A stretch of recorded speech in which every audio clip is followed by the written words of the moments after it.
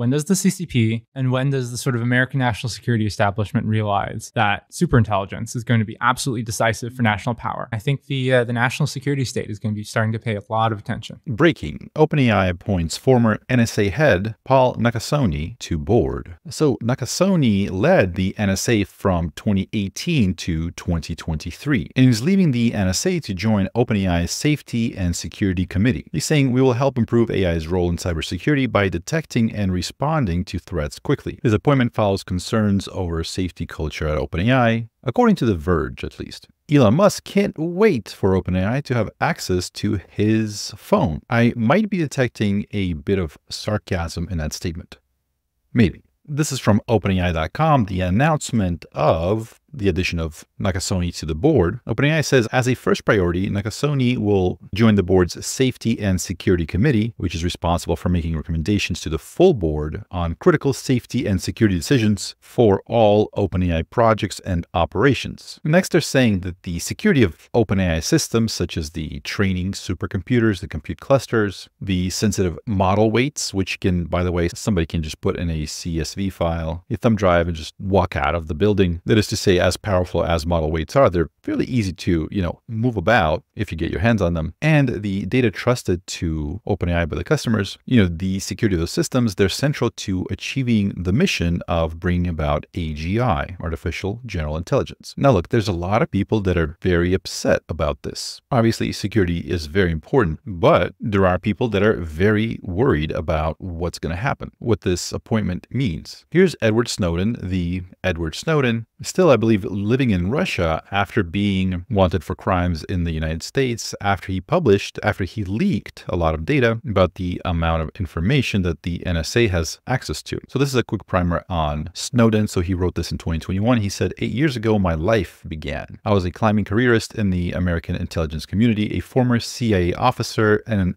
NSA contractor, until I discovered that my work and the work of my generation had, in secret, been turned towards the construction of history's first truly global system of mass surveillance, a machine dedicated to building perfect and permanent records of our private lives. I'll link his essay down in the description below. Wait, there's an FBI San Diego field office? Actually, I'm not going to link anything. You can find it yourself. The point being is that Snowden and lots of other people see this as a problem. Edward Snowden posted this, I think, within a few days of the appointment of the NSA chief, saying they've gone full mask off. Do not ever trust OpenAI or its products, ChatGPT, etc. There's only one reason for appointing NSA government director to your board, meaning the ex-NSA director Nakasone. This is a willful, calculated betrayal of the rights of every person on Earth. You have been warned. Now, we've covered the Leopold's Brenner's situational awareness paper. He was the young fellow that appeared on the Dwarkesh Patel podcast talking about the potential explosion in intelligence that could come as early as 2027 or 2028. And one of the things he talked about is when will the US government, China government, everybody else kind of wake up to the situation? Because so far, they haven't been taking anything that most would consider drastic actions. So basically, he's saying if this green line represents kind of our technological progress, human progress as a whole, and this person represents where we are in time, then this is what we're approaching now. We're approaching that huge upward spike into the stratosphere of human progress, of technological progress. He lays out his argument in the paper very effectively. Now, I'm not saying he's right, he's wrong. I'm just saying he does know quite a bit. He worked at OpenAI in the now disbanded Super Alignment team. And basically, if I had to sum it up to a sentence, he's saying that in 2027, AI progress will reach this point where we will have automated AI research. And we've covered a lot of papers on this channel that certainly suggests that this is not science fiction. If you think this is science fiction, take a look at, for example, Eureka. This was a paper published by NVIDIA, Dr. Jim Fan, and others. He is a senior AI research scientist at NVIDIA. And they basically got GPT-4, yes, ChatGPT, GPT-4, to write something that's called reward functions for training robots. Reward functions are basically how we tell robots when they're doing something right and when they're doing something wrong for the purposes of reinforcement learning. So the robot kind of teaches itself how to do various things, how to run, how to juggle, how to rotate an object. And we humans, we're pretty good at teaching them to do stuff, but we've never been able to do certain tasks. Like, for example, this pen spinning trick where a robot hand spins a pencil like kids do in school. We've never been able to to figure out how to write a reward function that over time trains the robot to do this, for example. But guess who was able to write that reward function? Yes, you guessed it, ChatGPT, specifically GPT-4, the latest model from OpenAI. Now, so far as we know, it generates the code, several different versions of the code that gets fed into the GPU accelerated reinforcement learning machine. So basically a simulation that follows the laws of physics where these robots are quickly able to run through the iterations and improve. The results are fed back into GPT-4. It looks at them and it's told to try to improve on it. It tries to improve on it, creating new reward candidate sampling based on how well the previous one worked, and it gets fed back into this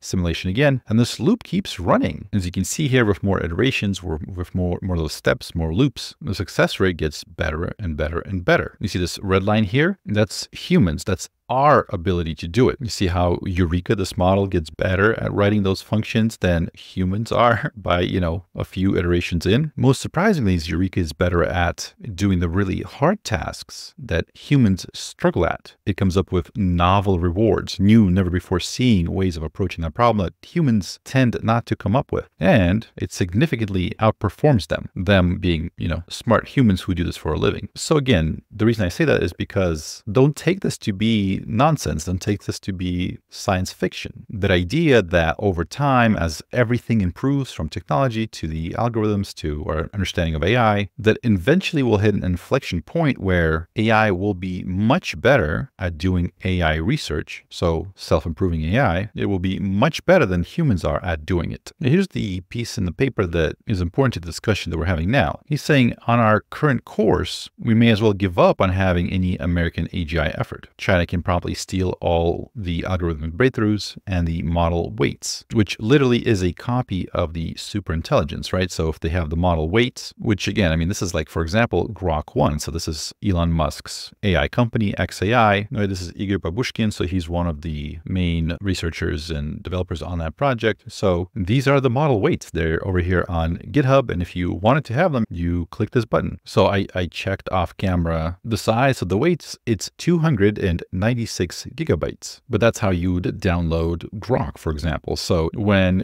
and if we have super intelligence, the model weights we can assume might be just as easily transferable. And every iteration, every improvement up to that point might be easily sort of copied and pasted over, if you will. So he's saying in this current world of ours, right, in the private startups developing AGI world, superintelligence would proliferate to dozens of rogue states. It's simply untenable. And this is why I spent the last few videos covering what this guy's talking about. Because, as I've said, I think he thinks pretty clearly about this stuff. He thinks through what's going to happen, how things will play out. This is me kind of patting myself on the back, if you will. Because a few days later, a few days after the interview, the podcast, and the paper, OpenAI makes the announcement that this person, Pal Nakasone, brings world-class cybersecurity expertise to OpenAI's board of directors and protecting the systems from increasingly sophisticated bad actors. Of course, community notes strikes again, right? And they're saying Nakasone is the former director of the NSA. Under his watch, the NSA expanded programs to illegally surveil the US's own citizens. The Twitter files revealed a practice of a revolving door practice of big tech's hiring former agency members to expand surveillance. Now, my point with all this isn't to say that OpenAI is either good or bad, or that the NSA is either good or bad. My point here, and before this, that a lot of the concerns that people talk about aren't really real concerns or matters of importance. Some people projected that AI will make sure that nobody has jobs. Some people said, bring about like this perfect universal basic income and everybody can just relax and everything will be fine. Some people said, well, no, actually turn everybody into paper clips, kill everybody off, etc. Maybe, maybe not, who knows? But before we even get into that, like we're not there yet. Long before any of that stuff happens, the various world powers, the various governments and large corporations and politicians will need to figure out who gets to make this technology, who gets to profit from it, who gets to control it. And if there will be wars or some authoritarian regimes like 1984, and whether or not there will need to be some sort of a global surveillance regime, making sure that nobody builds AI, a non-proliferation regime, as Leopold puts it. This was posted in the information yesterday. It's called How the World Plans to Stop American AI Domination. Countries and startups around the globe are scrambling for a foothold in artificial intelligence.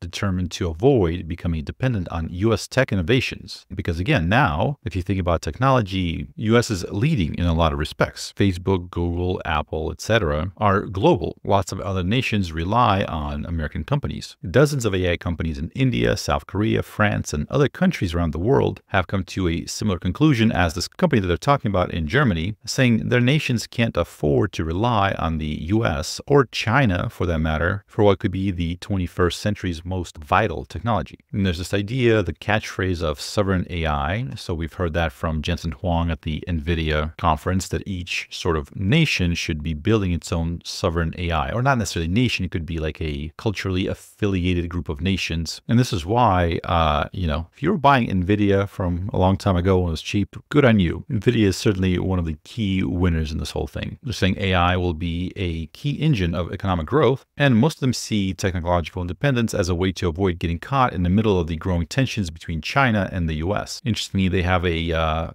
globe with, in red, they have the various AI companies that are founded there. That is pretty interesting. I haven't seen this before. This is pretty cool. UK, of course, we have DeepMind acquired by Google. So I don't even know if that's necessarily should be UK, but certainly built and founded and started there. Demis Hassabis and partners. They mentioned how China is being very aggressive against the likes of Facebook, Google, Amazon. They prevented them getting a toehold there. Of course, this allowed various Chinese companies to start up and become giants, companies like Tencent, Baidu, etc. Now in Europe, the regulators are getting ever more aggressive. Meanwhile, OpenAI could become a benefit corporation similar to rivals like Anthropic and xAI. So from the weird structure that they have now that had a not-for-profit arm and a for-profit arm and a whole bunch of different stuff. But Sam Altman said that one scenario they're considering is changing to a for-profit benefit corporation. Some people on Twitter were very confused about it, but let's see if we can suss out the reasoning for this potential change. Let's see. Such a change could open the door to an eventual IPO, initial public offering, of OpenAI, meaning that this would allow them to be a stock and be sold on the stock exchange alongside NVIDIA, Google, Microsoft, Apple, etc. You might have recalled back in January when OpenAI changed policy to allow military applications. They had something in their statement, their terms of service, or somewhere basically saying that it's not okay to use the GPT technology for military applications. And then that line, that paragraph went away. Some people started asking questions about it. So they clarified saying, our policy does not allow our tools to be used to harm people, develop weapons, for communications surveillance, or to injure others or destroy property. There are, however, national security use cases that align with our mission. And these things could be sort of under the military umbrella, so to speak. We might be getting some more information into what that whole thing is about. So this is defensescoop.com. Microsoft deploys GPT-4 large language model for Pentagon use in top secret cloud. As they describe it here, it does look like, yes, it is some sort of a cybersecurity initiative that's going to allow the Department of Defense to deal with the vast amounts of data with the GPT-4 capability that Microsoft has deployed via their Azure OpenAI service. DoD can fine-tune the models, so add their own data, fine-tune it for their own specific use cases, add their own unique workflows on top of that. And they think that OpenAI is, in their opinion, best in class. So what do you think about all of that? What does this mean for AI, for OpenAI, for every one of us moving forward? Whether you're in the United States or elsewhere in the world, I know a lot of my viewership is fairly global. I think only 34% of the people watching this are from US. Even though I'm in the US, it's very global, and I appreciate all of you listening in and giving me the various sort of viewpoints and opinions on how you perceive things. So let me know what you think. Definitely state where you're from. Specifically, I'm curious if you're aligned more with somebody like Leopold Aschenbrenner or somebody like Edward Snowden, or at least sort of my perception of what they're saying. I hope I'm not misunderstanding what they're saying, but this is Aschenbrenner. He's saying the smartest people in the space have converged on a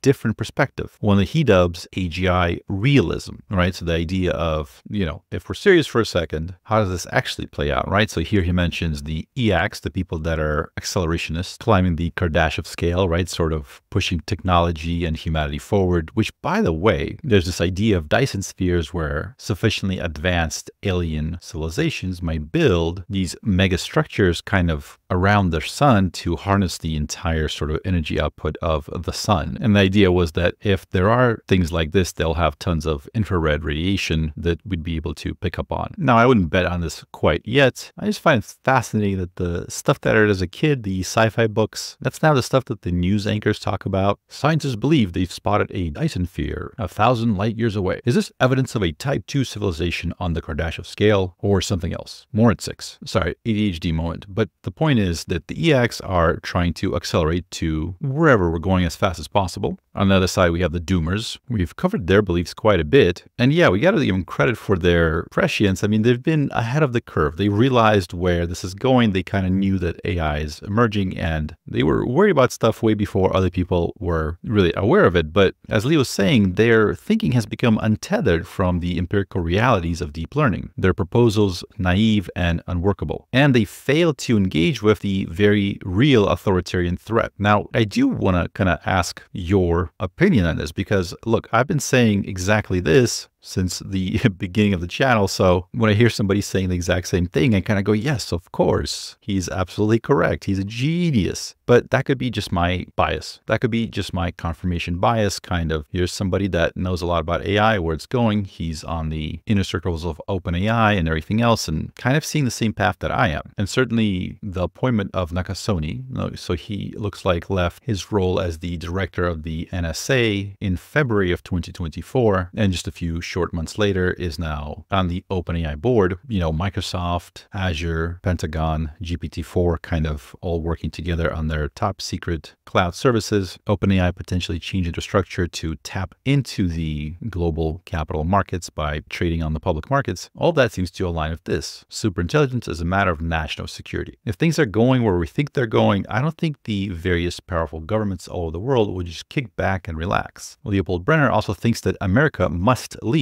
He's worried about authoritarian regimes taking over and using it to do bad stuff. Now he's talking about the need to not screw it up, taking AI safety very seriously. So if you agree with what he's saying, well, all the things that's happening is just the next steps on that path. The blurring of the lines between the government agencies and the top AI labs is just the natural continuation of this. And then you have, of course, Edward Snowden saying the intersection of AI with the ocean of mass surveillance data that's been building up over the past 2 decades is going to put truly terrible powers in the hands of an unaccountable few. A lot of these organizations, of course, they're not fully transparent. They deal with a lot of secrets, so they can't just report everything. But that, of course, brings up a lot of questions about, well, who's in charge? What are they doing? But where do you stand? Now, I'm sure no one's jumping for joy over this, for securing the development of AI and AGI to make sure it doesn't get copied and pasted to everyone everywhere in the world. Or do you think this is just the absolute worst thing that can happen, that it, as Edward Snowden puts it, it gives terrible powers to the unaccountable few? Or are you somewhere in between? Let me know in the comments. I'll also put up a quick survey to see how people think, so we can get kind of a sense for where everyone is. With that said, my name is Wes Roth, and